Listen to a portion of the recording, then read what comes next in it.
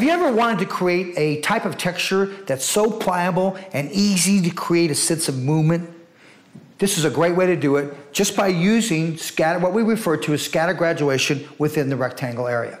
So in the past, I've worked with you where we've taken horizontal sections working across, left to right, right to left, the rectangle.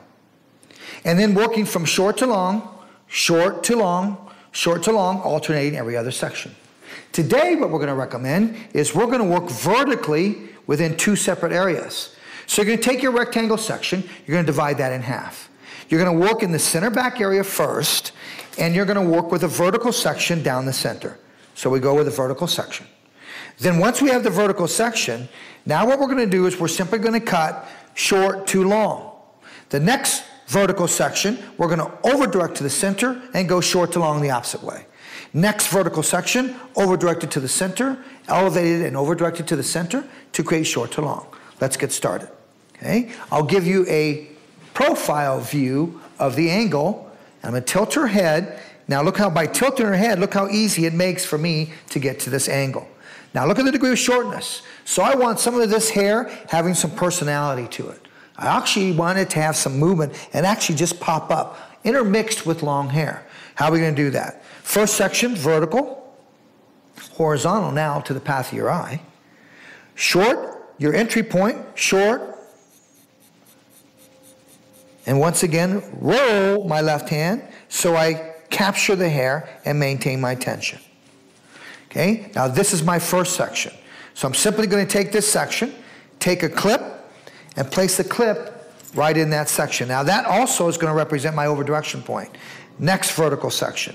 Now I'm going to over direct to the center, and I'm going to go short to long the opposite way. Because I'm right-handed, watch what I'm going to do. Simply turn the chair, and now that allows my right hand to be in the proper position where I want. Short to long, and it's going to pop up. You can't be afraid of it. That's exactly what I'm looking for within this personality. Okay, take my clip, and then once again, just clip that. Now that lets me know where I'm at. Let's turn the chair the opposite direction. Okay, take a horizontal section to the path of your eye now. If I'm staying in the center back and looking at the section, vertical to my path of the eye. Now we come through, tilt your head, over direct to the clip, now go short to long again. So what I'm doing is I'm actually building some length, throwing some length and weight to the outside of it, even though I'm working extremely short. Okay, now once I'm there, take the section again, my last section, and what do I have to do before I cut? Just simply take and rotate the chair. So I rotate the chair, opposite direction, comb over directed to my clip, that's the center. Now we go short to long. Okay, now leave my clip here. This knows that that is my center point, so I can at least see that center point. Now think about what I did. The first section I cut in the center was short to long. So I need to make short to long the opposite. So you've got to have a good memory for this and remember where you're going. Remember, controlled chaos, not chaos. So now we come through. Let's take a look. Here's the side that I'm cutting. Opposite side of the rectangle, taking horizontal path to the path of our eye at the moment. Let's lay this down so you can see it. Remember, I want this hair popping up. We can control that in our blow dry too, no concerns. Coming through, short, and once again, just nice, smooth strokes. More of a medium stroke than it is a short stroke. Okay, and getting to my length. Now think about where I'm at here. Okay, where you're standing will tell you what direction you've actually cut. So if you want to, point the direction. I went short to long, so point the clip in that direction. That will remind you when to short to long that direction. So now when I turn her this direction, I know that I want my clip to point the opposite direction. So use your clip as a means of you controlling the sections. Remember, it's difficult because a lot of times you could be consulting or having a conversation with a client and forget the direction you're going. Once again, over direct and elevate to the center, working short to long. Next section, take my clip, reverse the clip if you want. Remember, allows it to tell me the direction that we just cut. So now I want to cut the opposite direction. Take a section, come through working with the fine teeth, because we're graduating the hair. White comb because we're working with a dark level of color. So you have the contrast and the control of seeing the extension of the line. Every section I cut, just come back through, reverse your clip opposite direction. By simply turning the chair, you should be able to control the directions that you're cutting. Notice the palm of my hand is facing me. Gives us a lot more control of the section we're cutting and how we're cutting it. Come through and short to long. Okay? Now we're going to go into the front area. You're going to repeat the same procedure. So let's just eliminate all of this. Get all of this just to sit so we can see the square that we're working within that front area. Okay, now we're going to come through. We're going to start in the center area. So I go center first. Okay, take a slice in the center.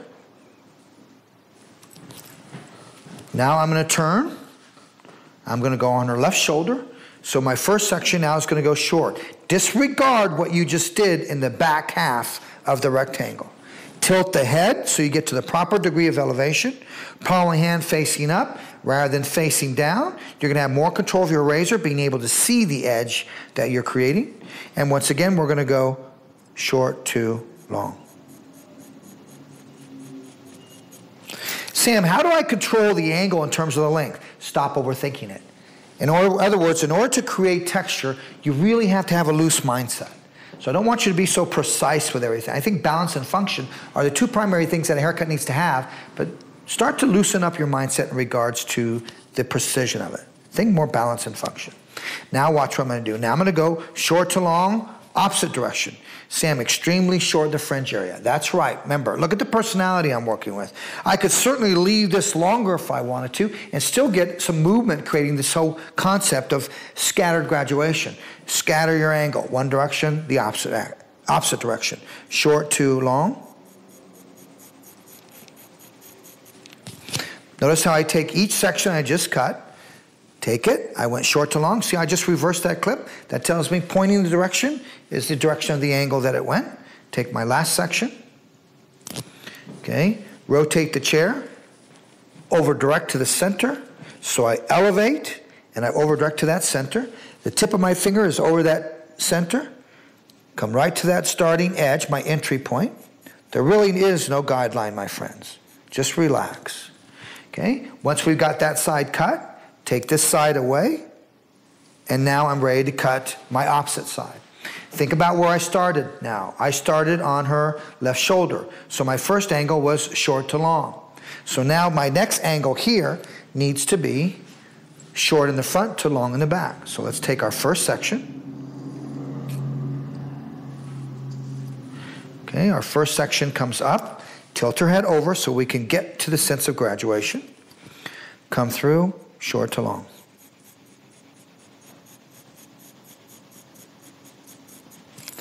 Take the clip, take my next section. There's my next section. I went short to long that direction. Here's my next section. Now I'm right-handed, turn the chair. So notice every section the chair is turning. Now we're going to go short to long, opposite direction. Believe it or not, my friends, I want this haircut to look, and excuse me for saying this, but to have the visual end result like she almost cut her hair herself, if you think about it in terms of the texture and what we're going to see. Okay, short to long, turn to my clip around, take another section. Okay, I need to turn the chair, sets up my right hand in the direction I'm going to cut, short to long, elevate to the center.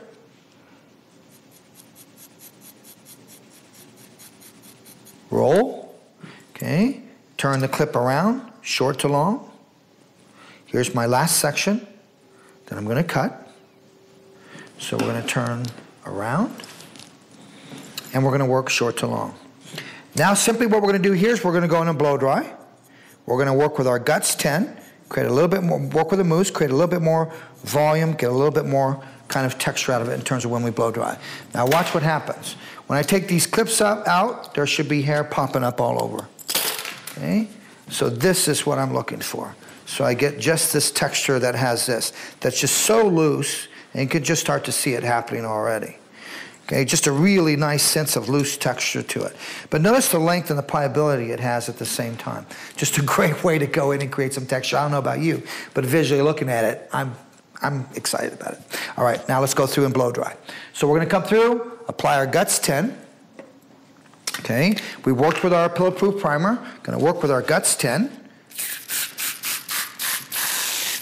Okay, not working with it, a lot of it, coming through, and I'm just gonna massage that in. And when I blow dry this, I'm gonna work more with my hands than anything. And now just start to look at the movement and the way that it works. And I should have this back just basically really popping up. So you can start to see it almost looks like we've free-handed this haircut, but we actually cut it in a very controlled way. All right, so let's pick up our blow dryer, and we're gonna once again wrap dry it, work with our hands, and work with a paddle brush.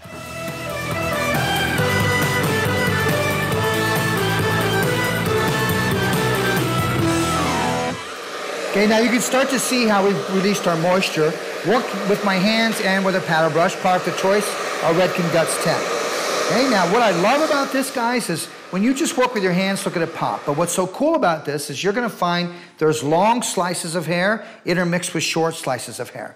I find that when I go through and I even out the graduation, you start slicing it like I used to in the past, it still seems a little bit heavy. You can just start to see the lightness that I get out of this in terms of how she can just massage it and you just get this texture that bounces to it. Okay, so the idea now is to go in and finish it with some product. So I'm gonna go through, place my blow dryer down, and then once again, blow dry as you go gives you an opportunity to really see where you want that to be. So I'm just gonna take my Mess Around 10.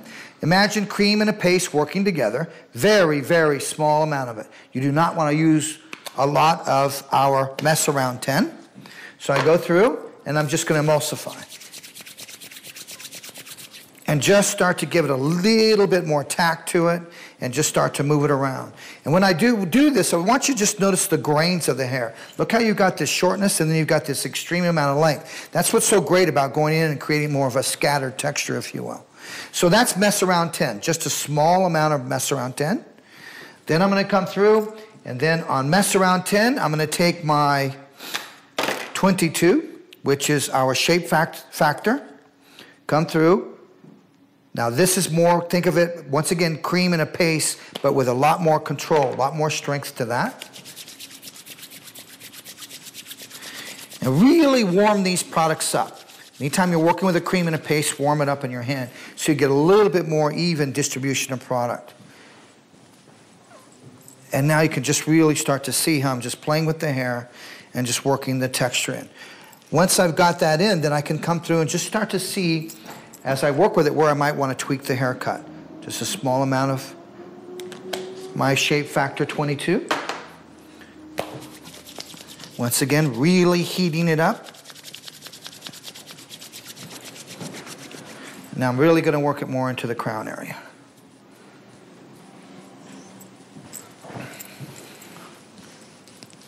And just a really sense of nice soft movement to that.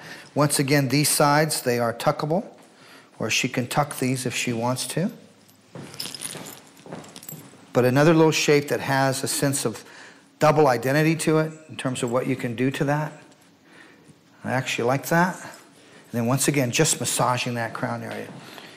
So how did we cut the rectangle? The way that we cut the rectangle was we simply went through and we just worked with sections that were vertical, depending upon where you're looking at, back view or from a profile view, sections that were a little bit more scattered graduation, short to long. So start in your center, split the rectangle in half. Start with your back half. In the center, we went short to long. Next section, short to long from back to front. Next section, front to back within the back half area, short to long. Every section was over-directed to the center. Remember, stay in control when you're doing this. Work in the front area. Once again, start in the center. We went from short to the back to long to the front, short to front, long to the back, short back, long front, short front, long back. Once again, every section over-directed into the center. And then when you're done, you get this whole sense of pop to it. Just going in and just touching it with your hands, you can just start to see the texture she gets out of it. Once again, just another way to cut a rectangle and create a cool, wicked texture on top that gives you a little bounce.